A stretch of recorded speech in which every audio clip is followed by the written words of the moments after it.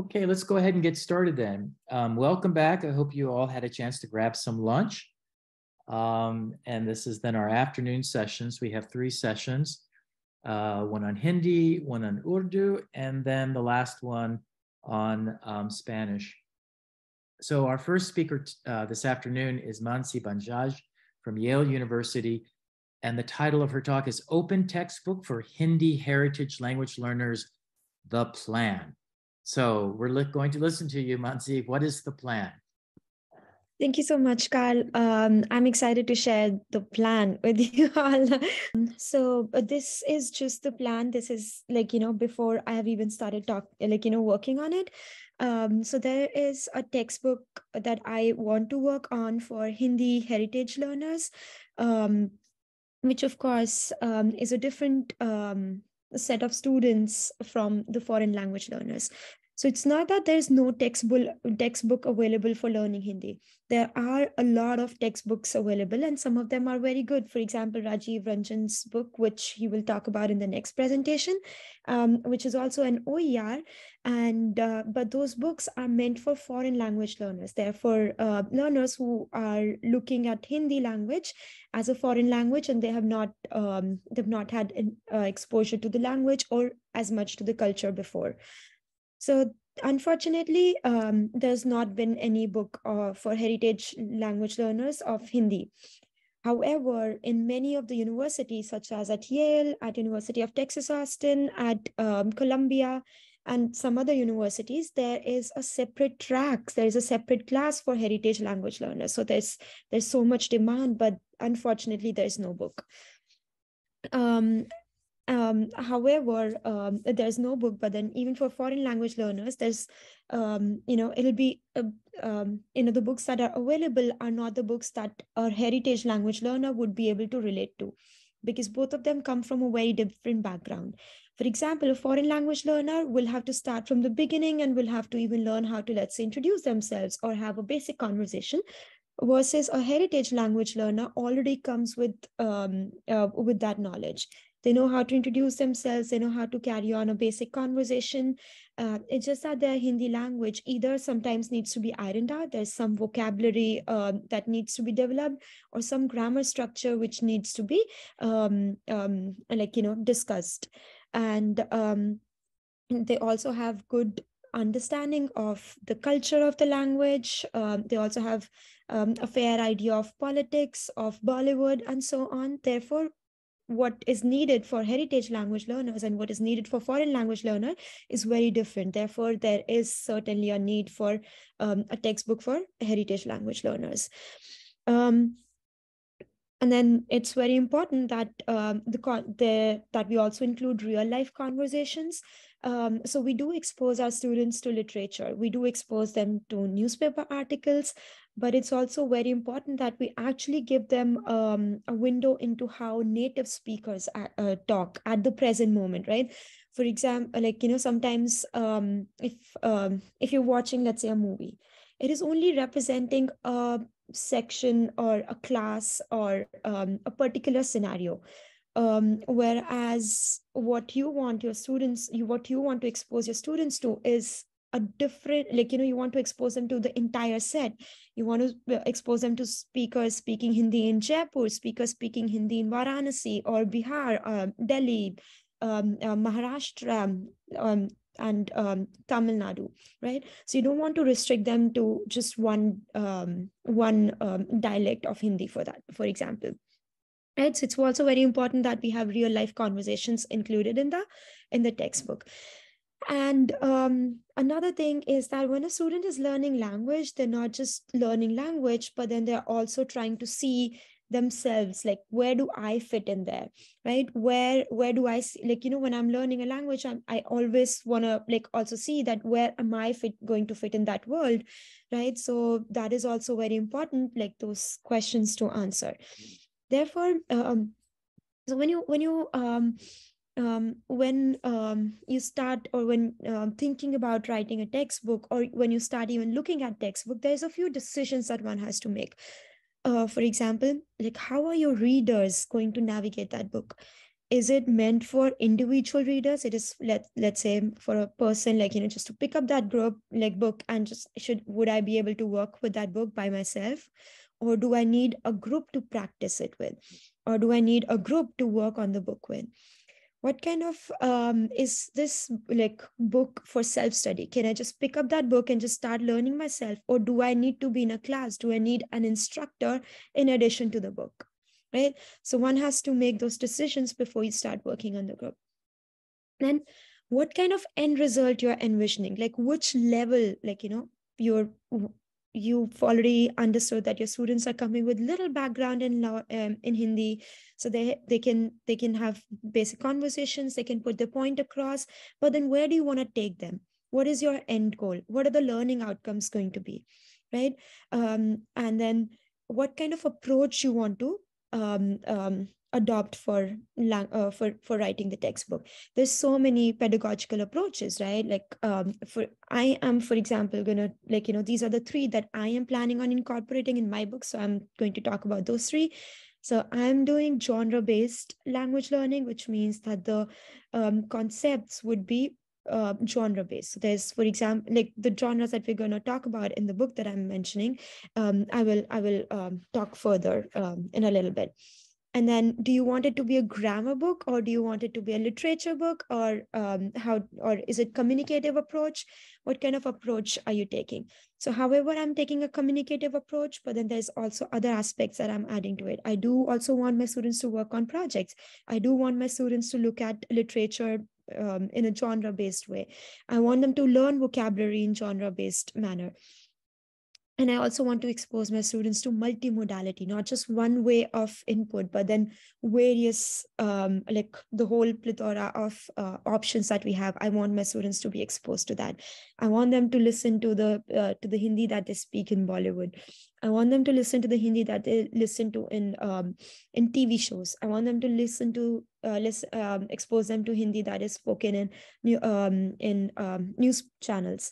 I want them to also listen to Hindi that people just listen on social media, right? The kind of language they use on social media, and so on, right? So I do not want my students to be restricted to just like one way. Similarly, for reading, I want them to definitely look at literature, but then I also want to them to look at, like, the blogs that people are writing. I want them to look at the newspaper articles. I want them to look at like all of these like advertisements that are there, the billboards that you see around you, right? So and then one of the other decisions that you, like, when you talk about what the learning outcomes are going to be, for it to actually work, for it to be practical, you also have to decide on how many weeks or how many months do you expect your students to dedicate into this book for them to reach the outcomes that you're planning on.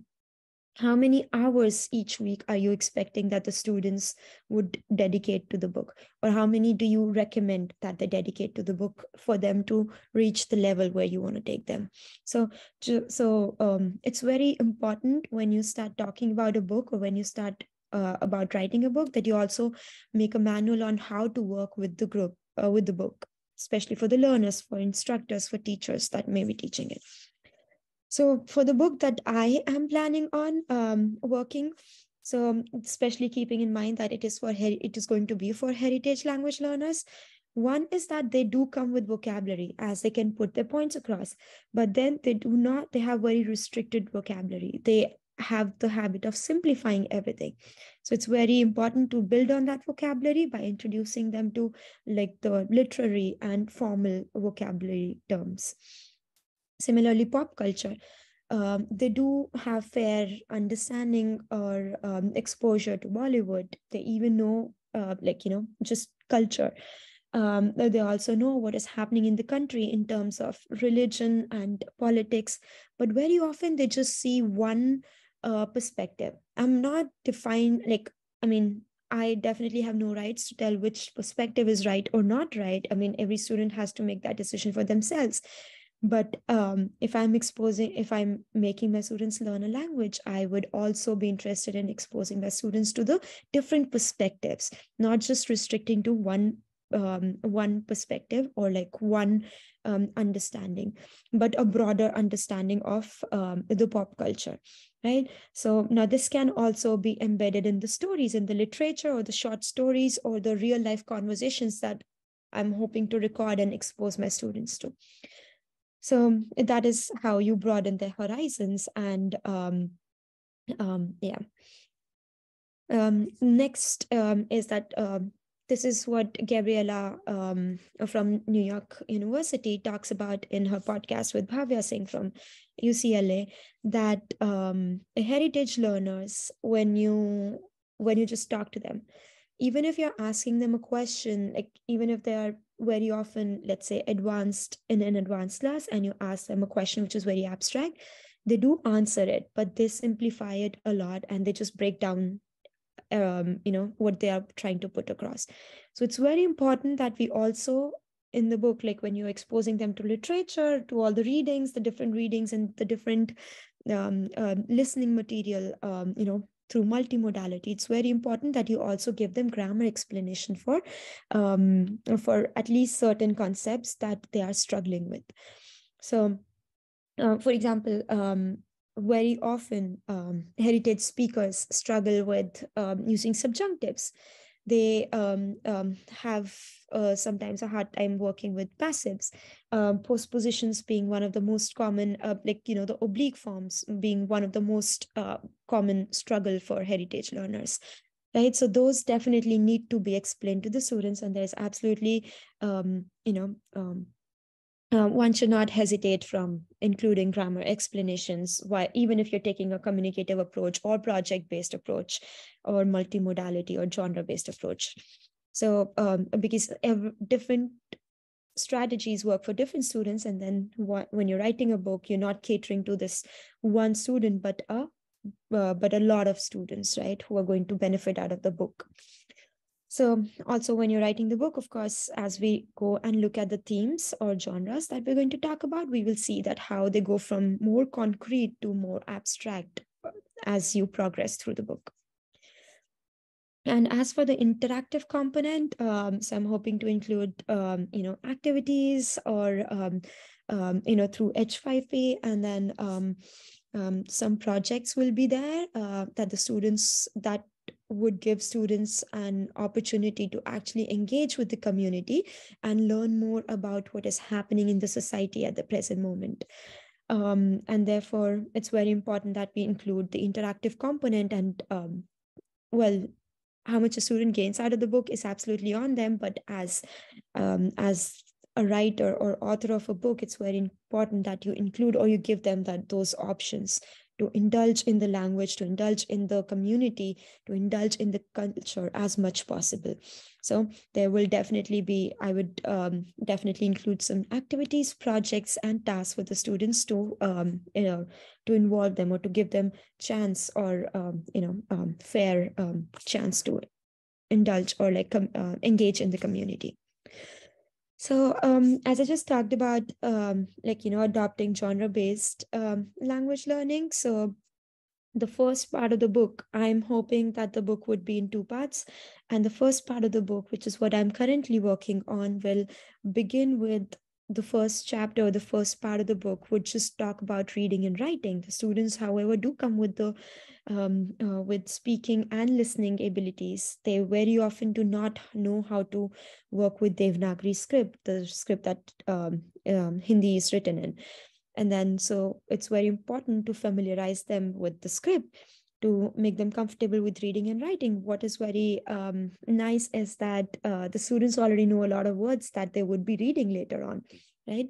So it makes reading and writing, I believe, slightly quicker or easier for the students. So you would have to approach from a different perspective. For example, if I'm introducing them the sounds gha, and this is how you write gha, and then when I introduce ra, I can then actually give them the example gha, and they would immediately know what that word means. Versus for a foreign language learner, you would have to explain what ghar means. You would be that with the help of a picture or some other way, right? But for a heritage learner, they would know how to pronounce it. They would know it's ghar, and then they would also know what it means. So the second, well, pretty much the first genre that I would be starting with is childhood.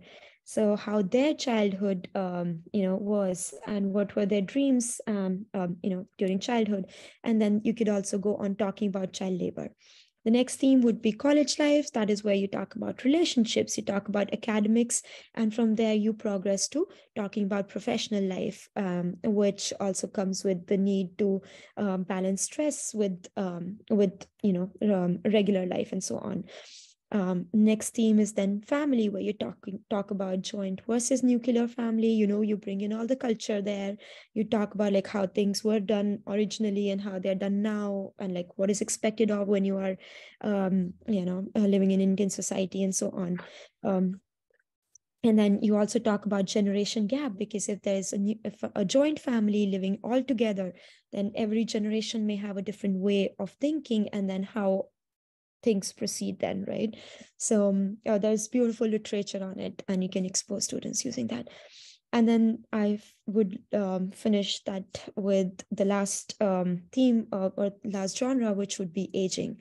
It's very interesting that to see two aspects in it. One is that how, when they talk about aging, how they show it from men's perspective and women's perspective is very different. What is expect, and then the second thing is, what does society actually expect of you once you are, slightly in the older age. And anybody who's learning the language would also appreciate feedback. Well, if it is an OER, I would keep an open channel where the students can actually record their voice. They can write, the answers and send it to me. Some of the activities will just give them instant feedback. But what is also very important is self-evaluation. Why? Because you can get it instantly, and then you need it at like your regular steps. There's no, you need evaluation to keep growing. So it's very important to understand, like, the students, one of the ways is to participate, right? You can give them Mansi, reflections. Mansi, Yes. I'm sorry to interrupt you, but I think we are really out of time. Mhm. I'll wind up in 2 minutes or maybe Okay. one. Yeah. Okay. So what I mean by participation does not mean like, it's, if it's not a class, it does not mean that you cannot participate. You can still participate. For example, you can elaborate on the things, you can express, you can generate, you can express your curiosity about things. You can do more research on a particular topic, and that is participation. So you can, if there's some blogs or vlogs that you're listening to, if you're liking them, or you're linking some contributions, or you're summarizing, that is participation. If you have cause and effect questions, those are observations. That is all participation. So participation does not restrict itself to being in class and then just speaking in there, right? And there's so many other activities that one could include in the book to encourage that participation. You could just ask them to draw outline guides or concept maps. You can ask them, instead of having teacher focus, to learner focus, to ask them to write a letter at the beginning of the a lesson, and then after the lesson, what have they learned about it, and so on. So there's so a few points that are very important is that the book should be relevant, relatable, and appropriate to the students, depending on what background they're coming from. So therefore, there is a very dire need for a separate book for heritage language learners, depending on what interests and life experiences they have had, which may be very wide in itself, but they're certainly very different from the experiences, let's say, that a foreign language learner is going to have. And with that, I'll just conclude the presentation. Thank you so much. Thank you so much, Mansi.